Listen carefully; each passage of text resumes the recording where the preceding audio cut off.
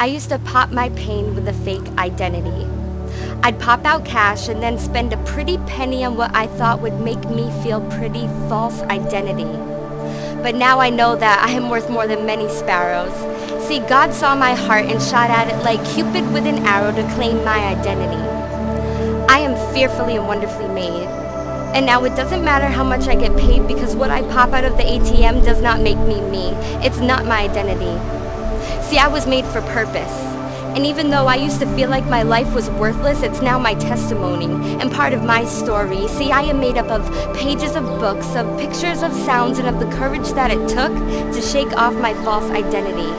Music notes and whatever else floats my boat makes me me identity. I am artistic and creative. Colors, shapes, and words are what I'm made of, identity. But more importantly, I'm saved by grace and forgiven. See, God gives me the strength to get out of the messes that I get in, but many more lessons are to be learned. And as I keep my heart steady, I know that it's not in what I do, but who I am, that's my identity.